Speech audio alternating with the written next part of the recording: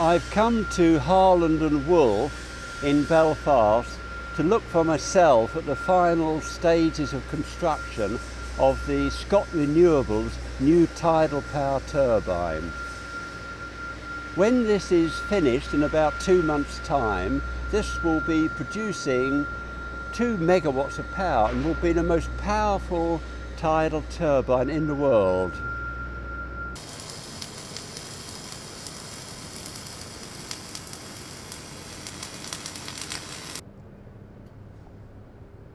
This yellow painted structure is the floating hull for the Scotrenewables machine.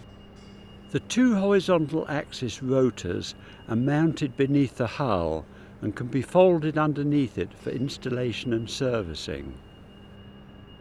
I've come to look at the actual blades now, and I've met up with Finlay Wallace. Finlay, could you just explain the main features of the blades that you use on the turbine? Okay, this twin-bladed rotor is 16 metres in diameter and is designed for a power output of 1 megawatt. And we've got 2 rotors on the device to make up the 2 megawatt capacity. And the blades are constructed from fiberglass and epoxy, and it's technology based on what's used in the wind industry. The Scotrenewables SR2000 was launched at Harland and Wolff in May 2016.